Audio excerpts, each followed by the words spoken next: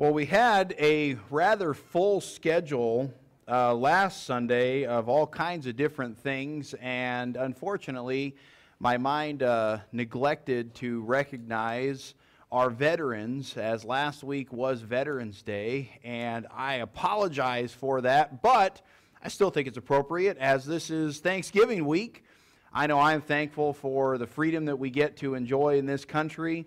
As I was even thinking this last week and reading about some of the people that are currently being imprisoned all over the world for doing nothing else other than saying that they want to follow Jesus with their lives, I was especially grateful for those that have served in our military. And if you have served in the military and you are a veteran, we'd just like to thank you for your service. If you wouldn't mind standing so we can recognize you and just say thank you for your service.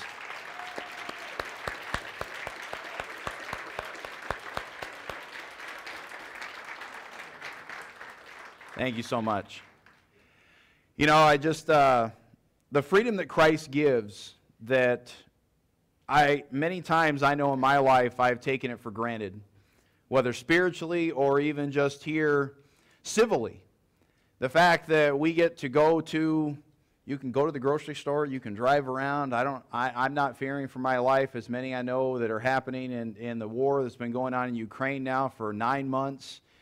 And it's just one of those things that make sure to be thankful to the Lord for all of the different things that He gives us every single day. His mercies are new every morning. Great is thy faithfulness.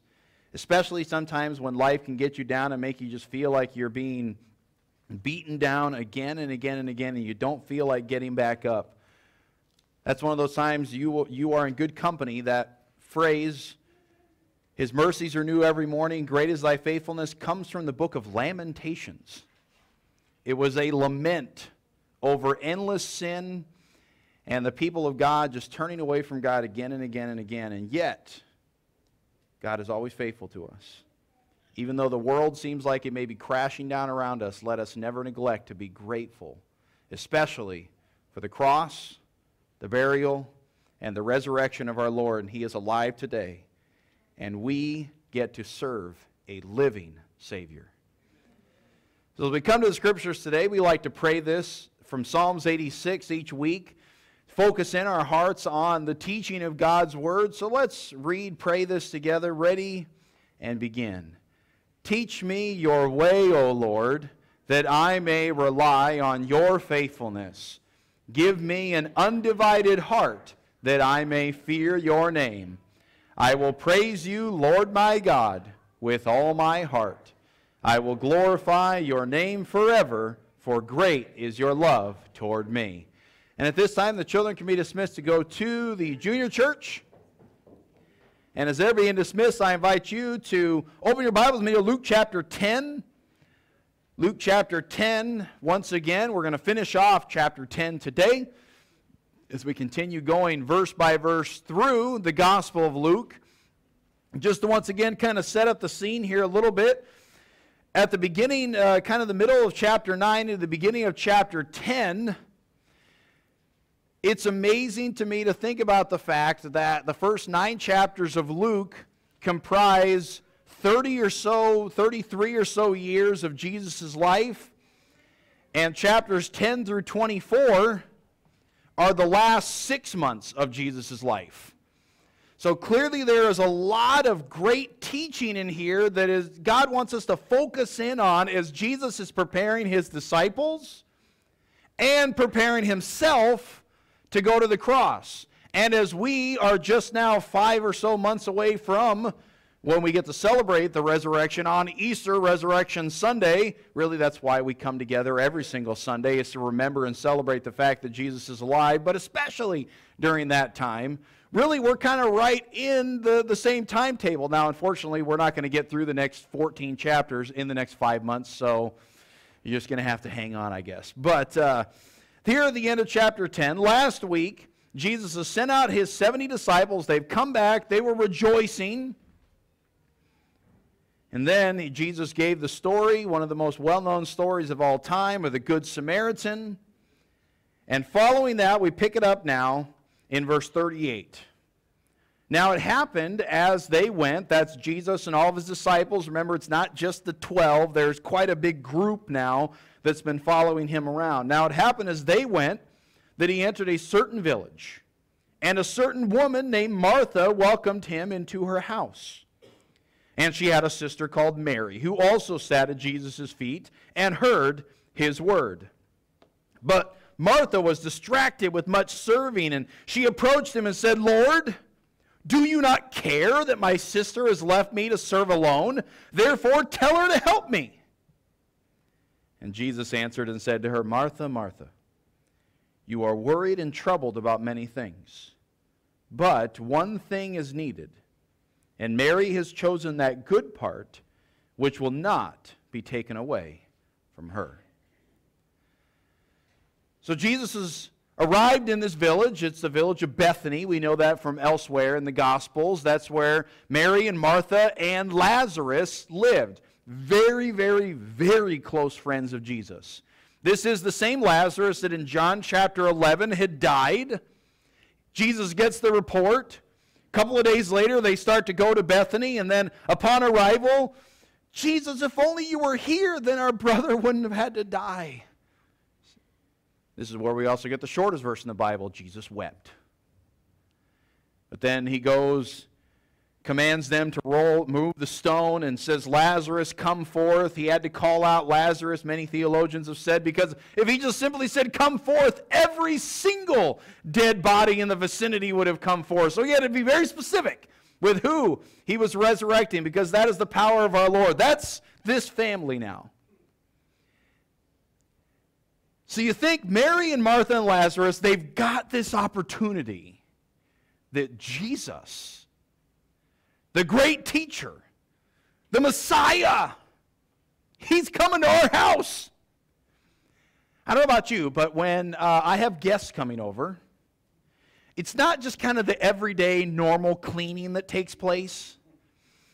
It's the, all right, kids, let's clean all this stuff up. That little garbage pile that sits over there in the corner that nobody ever pays attention to, it's just kind of just become a part of the countertop there. Get rid of that thing. Let's purge all this stuff out. Let's clean this. My wife was actually been doing this last, just yesterday.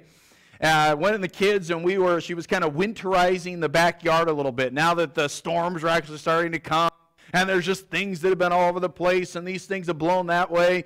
And my little pile of Mountain Dew cans that I pitch out the back door, and they're supposed to go into a trash can, but it's overflowing, and the wind kind of blew some of them around. We got to clean all that stuff up too. You know, because we got guests coming over this week. It's Thanksgiving. We got family coming. We got friends coming. There's going to be a lot of people, so you clean up. And this is not just any guest. This is Jesus coming. I can only imagine what Martha was going through. Everything's got to be perfect. I mean, when he comes in, we got the order. The food's got to be on the table. We got to make sure this happens, and this happens, and this happens. And we got the schedule down. You can tell that Martha, I would guess, is probably a very type A kind of person. Now, I want everything to be very, very organized. On the flip side of that now, so Jesus shows up. She's, and the old King James says, she is cumbered about with much serving. Or here, she was distracted with much serving. And Mary is sitting at the feet of Jesus, listening to his word. Now, I know a lot of times what ends up happening is people try to put this on some kind of a spectrum and say, look, here it is. You either have to do this, you either are serving, or you're listening. I'm going to posit to you today that service and discipleship do not have to be mutually exclusive. It's not a choice of one or the other. I'm either going to serve or I'm going to learn. Everything in due season. Go back into Ecclesiastes chapter 3. There is a time for everything. There is a season for everything. There's a season to laugh. There's a season to mourn. There's a season to be filled with joy, and there is a season to weep. Here, I think we can also learn from this that there is a season to sit at the feet of Jesus and listen to his word, and there is also a season to go out and serve.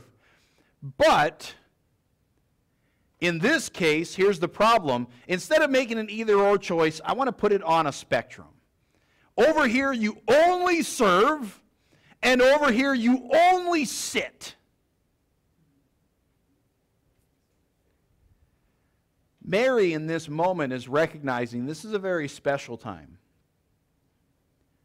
Not only do we get to hear Jesus teach, but he is in our home. And it was very common at the day that when you would talk about having a rabbi or having a teacher, that you would sit at their feet. Even the Apostle Paul in the book of Acts, it says that he sat at the feet of Gamaliel. That was who he was taught by and learned from as he was becoming a Hebrew of the Hebrews, a Benjamite, circumcised on the 8th day. I was a Pharisee. I knew the law inside and outside. To be a Pharisee, you had to have the first 5 books of the Bible memorized. Not just understood, not just, yeah, I've got the gist of it. Nope, completely rote memory.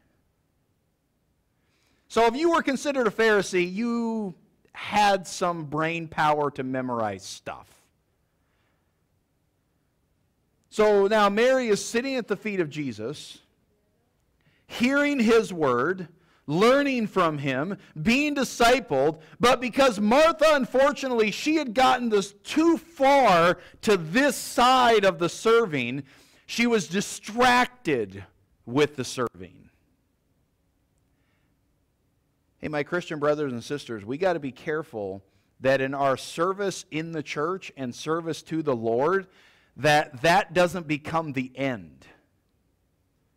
Serving Christ is a means to an end. It's a means to drawing my brothers and sisters closer to Christ. It's a means to drawing the world to hear the gospel of Jesus Christ. But the end is Jesus. The end is not the service. If I think that I'm a great Christian now because I've served him, man, I tell you what, look at, here's my resume of all the stuff that I've done. Bam, bam, bam, bam, bam. Why don't you do that much? Wrong attitude. And Martha, cumbered about with much serving, distracted from what Jesus was saying. This is God in the flesh, in her house, giving the very words of God. And she was distracted because the charcuterie board didn't look perfect.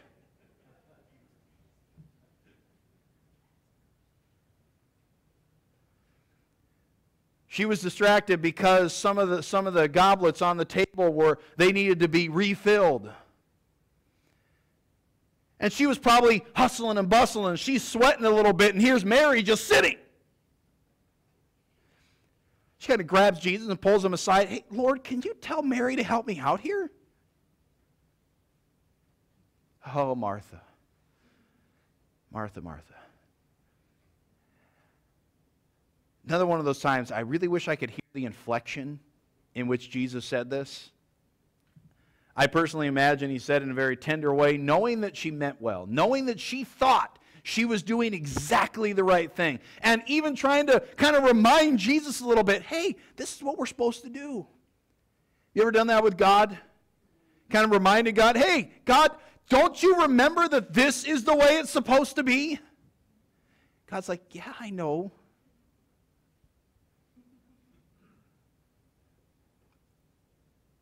But Martha, you are worried and troubled about many things.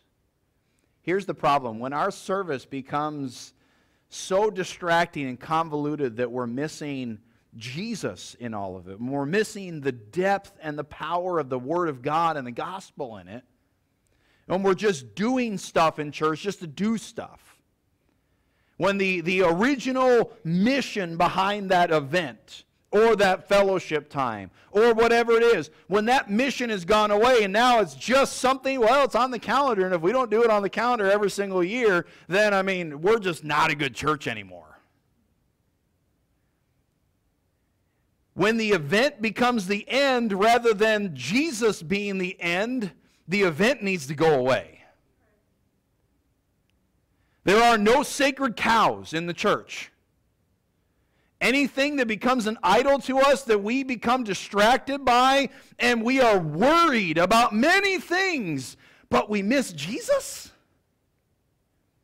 That's an idol. Oh, but no, I didn't craft some little piece of stone or wood and stick it on a tree somewhere. I don't go outside. I don't pray to that thing. Yeah, but how upset are you if that thing doesn't happen?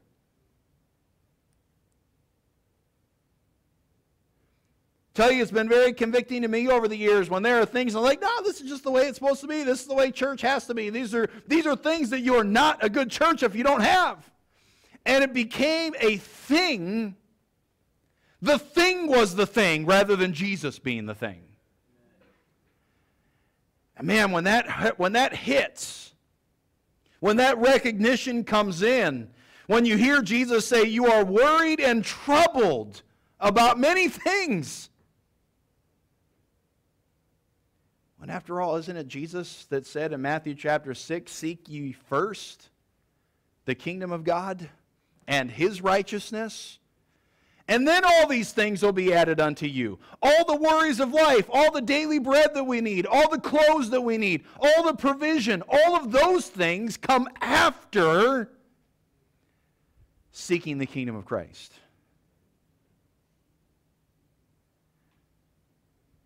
And also, he says, you're worried, you're anxious. I believe it's in Philippians that it says that we're supposed to be anxious for nothing, but in everything, with prayer and supplication, with thanksgiving, let your requests be made known unto God. And then the peace of God, which passes all understanding, will guard your hearts and your minds in Christ Jesus. But you got to go to Him. I tell you even this, prayer itself can become an idol if I'm putting my faith in prayer rather than in the God who listens to and answers my prayer.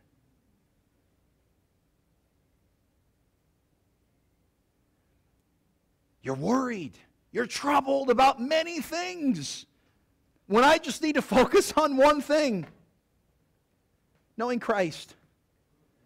If you focus on knowing Him and hearing His Word and hearing His Spirit speak to you, I guarantee you all those other things, they're going to fall into place.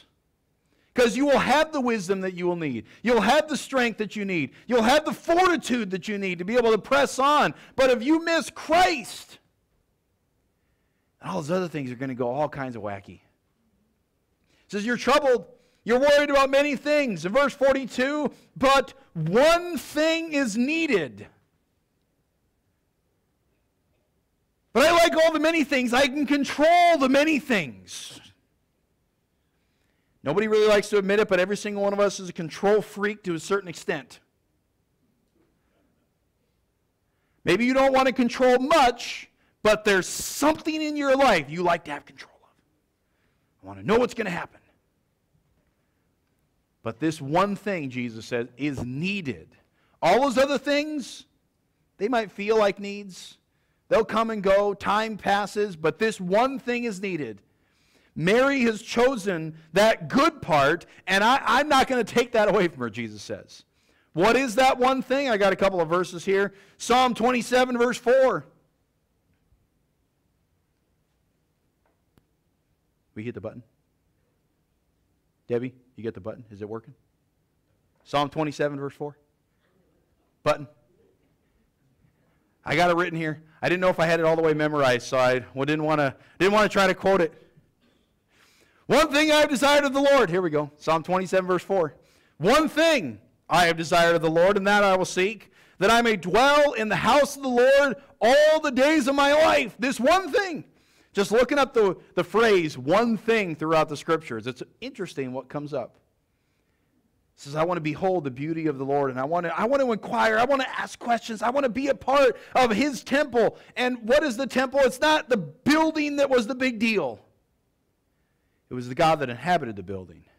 It was, I want to draw close to you, God. And it's awesome that now in the New Testament, we are the temple of the Holy Spirit. We get to draw close to God anywhere, anytime that we feel like, all right, God, I just want to know you a little bit more today. I want to know you a little bit more right now. But I'm not in church. There is nothing ultra spiritual about this location. We are the temple of God. So I want to look into your word. I want to get to know you a little bit more and how awesome that is. That one thing I've desired. I'll be honest with you. I don't only have that one thing that I desire. That's my old nature, my flesh. It keeps cropping up inside of me saying, no, you desire that. And you desire that. And then the Lord has to fight through all that stuff. The Holy Spirit has to mortify, kill those things. That way, Jesus can be back on his throne where he's supposed to be. I tell you what, I would love to, one day it's going to be awesome when we get to finally be glorified in heaven with Christ. That one thing will be the only thing I desire, and it's going to be awesome. Jesus tells the story. He had the rich man, the rich young ruler comes up to him. We're going to get to this in a couple of chapters. He says, what do I need for eternal life? Jesus says, well, just keep these commandments. The guy says, I've done all those things. Well, here in Luke 18, verse 2, when Jesus heard these things, he said to him, you lack one thing. Sell all that you have, give it to the poor, and then come and follow me. The ultimate part there being, leave everything else behind and come and follow me. This one thing is what you need. Yeah, you're a good guy, you do all kinds of things, but you still lack something. One thing. I need you to come and follow me. That's what Jesus is trying to convince Martha of right now. Yeah, it's good to serve, but we need this one thing. Paul says in the book of Philippians, one thing I do, forgetting those things which are behind and reaching to those things which are ahead, I press toward the goal for the prize of the high mark of the upward call of God in Christ Jesus. One thing, Paul says, that I'm going to do, I'm going to forget all that stuff that's behind. Sometimes it's easy to think about this, say, oh yeah, all the mistakes, all the bad stuff that I've done. No, this was Paul listing off all the great things that he had done. He was giving his resume for why he should be an apostle and why he now should be listened to. He says, but you know what? One thing I'm going to do, I need to forget all that stuff and I need to look at Jesus. Because none of that stuff saves me. None of that stuff is going to actually help if I miss Jesus in it all. So that's why this one thing that I'm going to do, I'm going to press on. If you turn with your Bibles with me to Revelation, the last book in the Bible.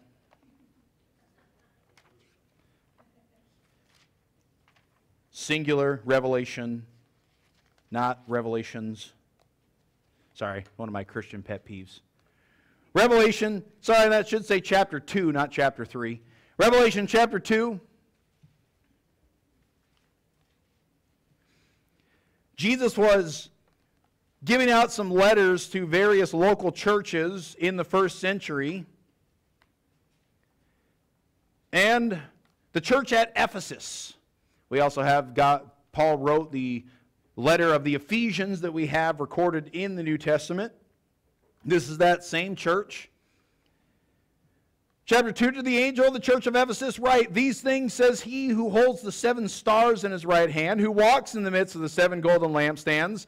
I know your works, he says in verse 2, your labor, your patience, and you cannot bear those who are evil.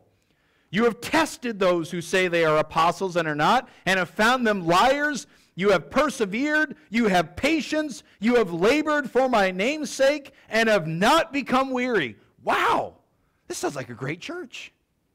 I mean, they're calling out false gospels, they're calling out false apostles, they are making sure that they are being patient, they're persevering, the hardship that they were under. I mean, in the first century, oh, we have it so hard here.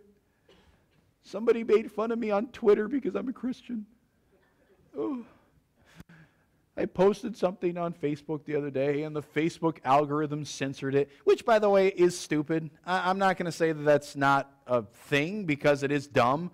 I even had my pastor's wife had shared something the other day. It said, "Be still and know that I am the Lord." But it was flagged as potentially violent or offensive. And I had to push a button to say, "See the photo." And I was like a little leery, like, this is my pastor's wife from growing up. I don't think she's going to put anything really weird, so I'm going to push the button, see the photo, and it was, "Be still and know that I am God." Really? Come on, Zuckerberg, I know you're listening. Fix your algorithms. But I mean, there's so much stuff that we sometimes feel like, man, we are being persecuted for, when it's, come on. I mean, these people, they were literally being martyred in the first century for following Christ. They were literally having people, Paul had people following him around from town to town to town, stoning him, beating him, doing all kinds of terrible things. And by the way, let's not forget that still does happen today. But these people, man, they're great. This is awesome. I mean, they're doing all kinds of stuff. If you were to look at that church, the church at Ephesus, you'd say, wow. They are a good church. Yet, in verse 4, Jesus says, "Nevertheless, I have this against you, that you have left your first love." I have a feeling the church at Ephesus became very Martha-like.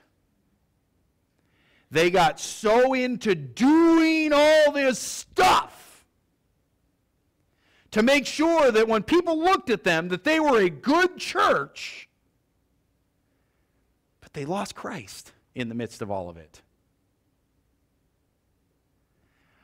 As we pour into our lives all this stuff, and our filter is there, that we capture some things and we let a lot of stuff come out, make sure your filter doesn't let Jesus slip through the cracks. And the same thing, a couple of churches later, that verse that so many people use talking about salvation, Jesus said, "I stand at the door and knock, and he that opens the door, I'll come in and eat with him and he with me." People say, "Yeah, just invite Jesus into your heart today. Don't close him out." That was written to a church. I don't want Jesus to be out on the street knocking on our church door saying, "Hey, do I get to come in?" Or are you all still so full of your service and your stuff and your works and your events and your country club-like atmosphere that I don't get a chance to actually come and share my word? Now, Jesus needs to be center of everything. And if he's not, we better do, as Jesus says here to the church at Ephesus in verse 5, "Remember, therefore, where you have fallen, repent and do the first works." He's not saying don't do all that other stuff, but he's saying come back to what should be first. And that's sitting at the feet of Jesus and hearing his word. In preaching on this text, Charles Spurgeon said, "People talk about needing revival. I say we need to sit at the feet of Jesus and hear his word. People say we need unity in the church. I say we need to sit at the feet of Jesus and hear his word.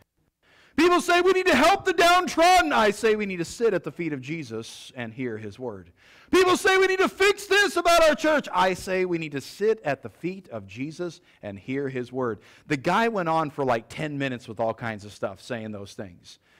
Every little pet peeve that was in the church, Spurgeon brought it out and said, "I say in response we need to sit at the feet of Jesus and hear his word."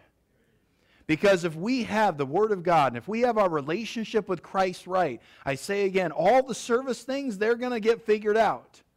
So let's not get so servant-like that we neglect the discipleship, yet let's also not, let's not get so spiritual and say, "Oh, I'm just sitting at the feet of Jesus. I'm waiting for him to answer my prayers.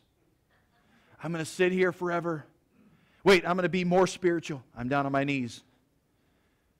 I'm like this. No, don't bother me. I'm waiting for Jesus to answer. Shh, I can't hear him unless you're quiet." And at some point, laziness and slothfulness can become an issue. Which is why it is not a servanthood or discipleship issue. It's a both and. I need to sit at the feet of Jesus and hear His Word, and then when He convicts me in the Holy Spirit and says, I have gifted you with certain things to work within the body of Christ and to edify your brothers and sisters, get out there and serve. Don't sit around and waste it all day. I have invested in you, Christ says. I have given you things. The Holy Spirit says, I have stirred you and spurred you on to go and be a blessing. So go. But don't forget the first works. Don't forget that one thing that is needful. And Jesus said, I'm not going to take that away from her. So, Christian, where are you on that spectrum today? Have you slid too far to Martha's side to where now we've started to neglect and kind of even maybe get a little aggressive with other people that they're trying to learn and God is really investing in them? Different seasons in life. We're going to have some new Christians, people that are new to the Lord or new to our church, that they're trying to figure it all out and see where they can plug in. And so maybe they're not plugging in as quickly as you think. Let the Lord work on them. At the same time, we're over here. Have you slid too far to this side to where now, yeah, you know, I love having the Lord pour into my brain. I want to have all the answers to Bible trivia night.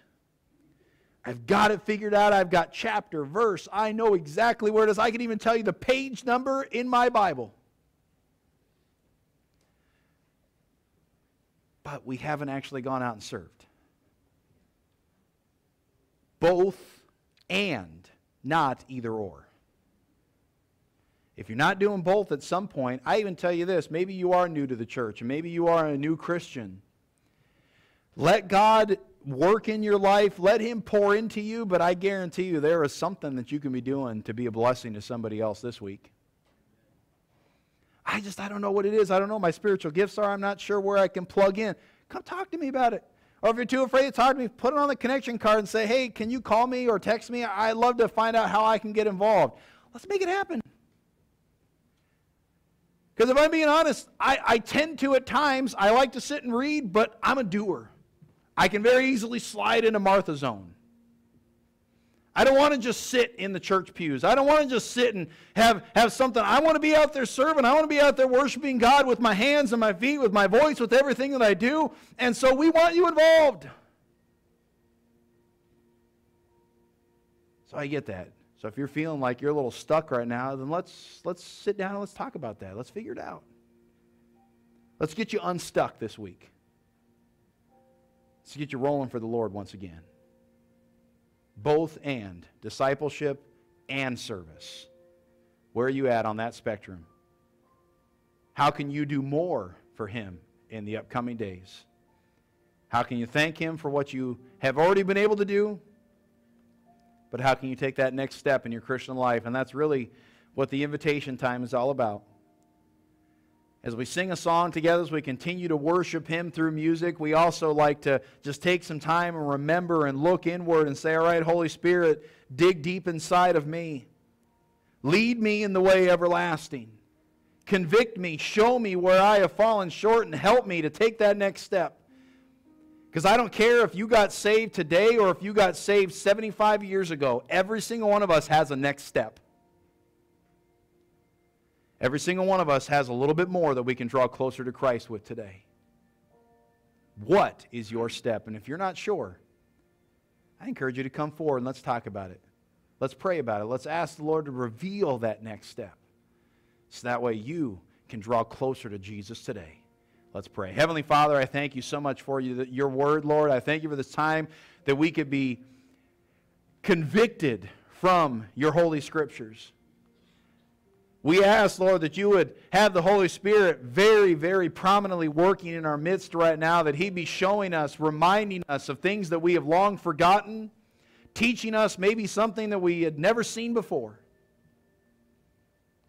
But Lord, when we feel that conviction, when we know that we have a next step, let us repent. Let us turn away from the old man, the old ways, and let us turn to you and let us walk with you. Lord, if there is someone in here today, though, that does not know Jesus as Savior, if they've never heard the good news of how He wants to forgive their sin, Lord, may they take that first step today. Please, Lord, be working during this invitation time. Be worshiped. May the name of Christ be magnified. In Jesus' name, amen. I'll be here at the front if you'd like to pray about anything God has laid on your heart today, whether it's something I spoke about in the message or not. Let's truly lay down our all to Jesus today. Let's stand together.